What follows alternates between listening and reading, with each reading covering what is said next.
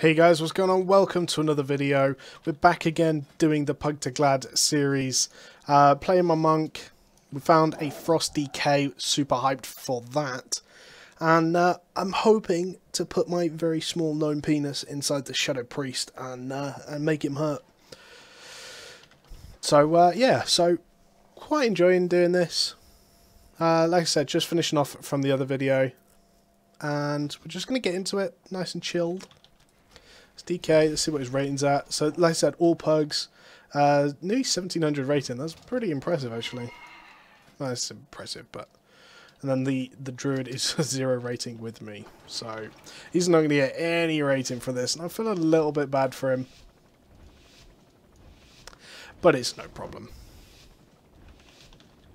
I'm going to make sure we stick our Transcendence down behind this pillar. And then we are ready to push in to the Shadow Priest. I'm going to mount up again because I do want to push in as soon as. He's already got Earth Shield on, so we probably can't really focus him all too much. Yeah, the bomb. If he jumps down, I'm going to go super ham on him. Eventually, when I can get to him. So we are going to go super ham right here.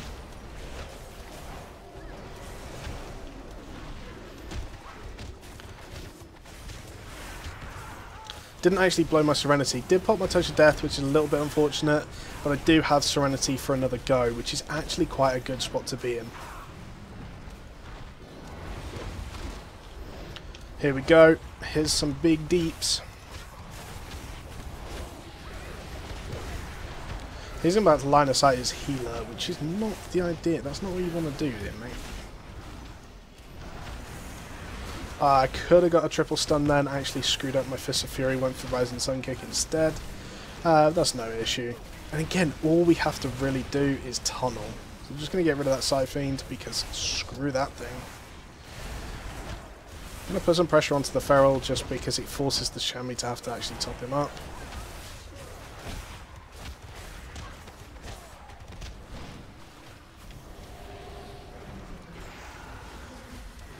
I actually hoped the DK wouldn't grip then because I leg sweeped and he rolled through it.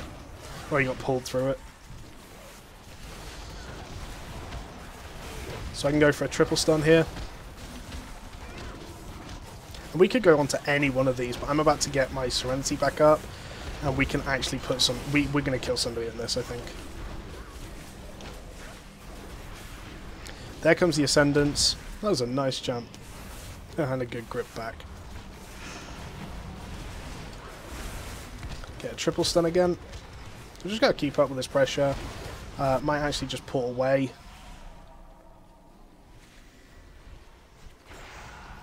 Gonna just get topped up a sec, and we're back into pressure again. And this is literally all I've got to do. I have actually got my burst back up. Don't really want to go. So I don't really go on the Shadow Priest because he has got his dispersion. And this is why I love monks, because look at that mobility right there. Need to get onto this Chamois first. Going to go for the stun, but he actually did manage to get that Mind Bomb off before I stunned. Got it now, and he should die from this, hopefully. Got to make sure we kick these first 2 kicks. Got the first one, and the DK isn't going to be there to get the second one. But I've got the Rising Sun Kick to finish. And again, this just shows why melee cleaves are so strong right now. Is that all we had to do really there is just keep tunneling. Eventually it was going to go our way. And they can go me all they want. He's going to go really hard here, and I'm just going to do that. He's actually going to end up killing himself, which is funny. So I'm just going to let him do that to himself. Hate the fact that my hitbox is so small. It feels like it's smaller because I'm a gnome. And again, we see DKs being super, super strong. They were fun, like tunneling me for a lot there, so it did allow the DK to have some kind of just free time to push the deeps. But with his MMR being so high, hopefully we'll keep the 96 per win for a while. And yeah, so hopefully this queue isn't too long. I don't know why no monk. It's a small character. I don't know. They're just annoying to fight. I fought against a load of no monks in like MOP, and that's when I made this character originally. and it was like, okay, that's great, but they're just annoying. And it really was. It was just annoying to try and click, to try and target. Again, our target here is probably the rogue, with swaps onto the monk.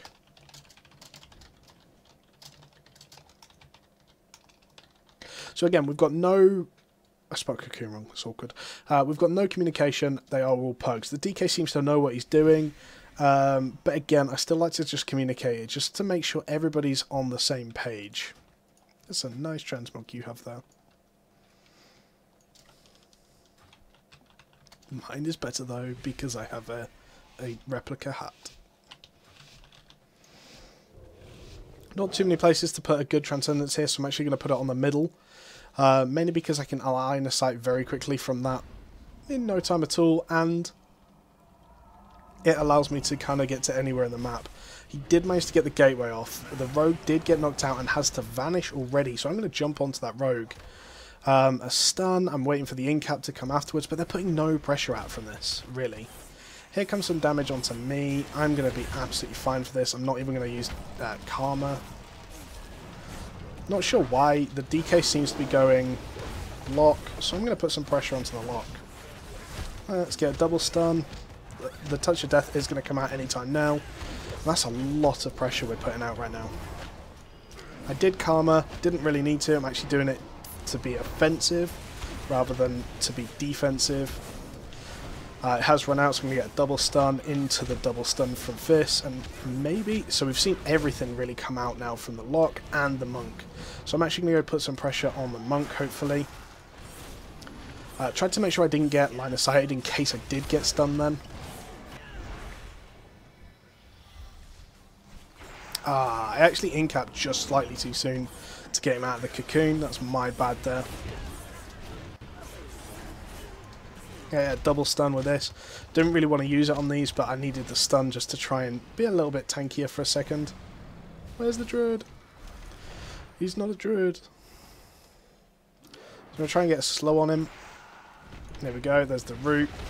I've got some damage coming in a second, so let's do it now. Got the double stun onto the rogue to stop him peeling me, and we're going to go for the Rising Sun Kick, the interrupt on the Soothing Mist. And there goes the monk. And it's not very difficult at all. I would say playing with the DK was actually what I wanted to play with in this, just because it is just that it's too pure tunnel DPS basically, and all we've got to do is peel off at the right time, because we are the squishy one that everyone's going to want to focus. And we get another win. So we've probably got one more, and then I'll stop this episode. But guys, tell me in the comments if you like this series, what you think I could do better with it, things like that.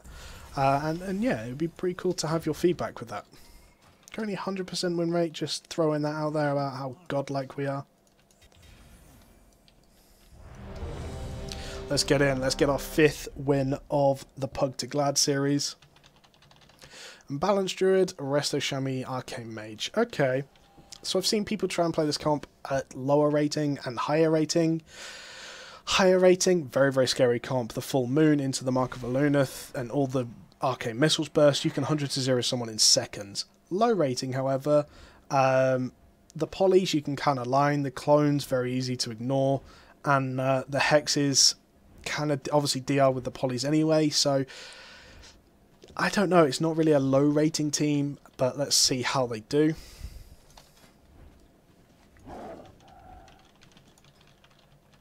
I really like Control the Mist, otherwise I'd be running. Obviously, Zen Moment's pretty decent. Fortifying Bruise, not bad. Fortifying Bruise probably just the best at the moment for monks, as obviously a wall. But I like Control the Mist for that sustainability. I'm pretty good at using it pretty efficiently as well. Tiger Style is just amazing, and obviously I haven't got things like Tiger Eye Brew or anything like that yet. So, the Earth Shield coming out onto the Druid, wasn't really expecting that one. I'm going to jump straight onto this mage. He's going to kite me all day long, and I'm not about that life, but here comes the damage, though. So I'm trying to see who he's going to full moon. Looks like he's going to full moon me. He's never going to get that full cast off. Looks like we are actually going for the Druid. So I'm going to get some damage off here. Incap the Chamois. The Chamois already knew it was coming though. So that was a really good incalm by him. Sorry, not incalm, but like Blood Fury from him. Just need to make sure he never gets that full moon off. That was a lovely lightning surge actually, and I'm taking a lot of pressure here. I want him to drop this because I'm going to karma it.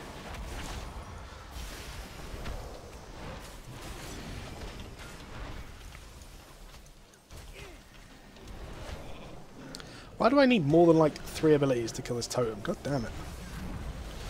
So the mage is just so hard for us to lock down, and that's what makes this comp really, really annoying.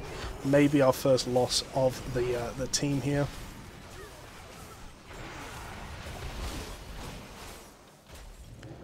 He did actually blink my stun. I wasn't expecting people to have actual good reactions. It's a little bit scary, you know.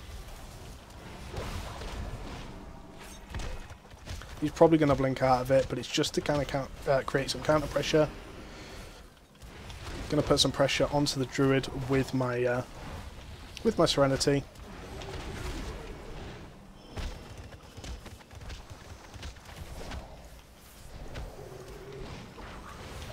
I'm going to try and stop clones and things like that. I really don't want my healer to be CC'd at the moment. Ideally, we need to get onto this mage. So we tried to mass invis then, screwed it up a little bit. Going to get my stun onto him, and he's going to take some serious damage right now. He goes back, but again, he's still going to be taking some serious damage. We have to watch this Druid though. Yeah, that Sky Fury totem's just not happening, my friend. At this point, I'd actually be okay going onto the Chamois.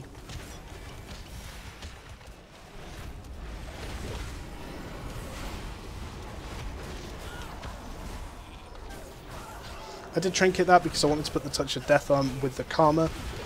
We're putting some decent pressure onto him at the moment. We need to get rid of that Earthen Shield though. The clones coming out and just the counter peels from these guys. And he's struggling on mana compared to ours, so if we can sustain this, we'll probably just win on pressure. I'm going to put some pressure on with Serenity. He's trying to juke my kick. It's not going to happen that easy. However, I am under a little bit of pressure, so hopefully... I can't.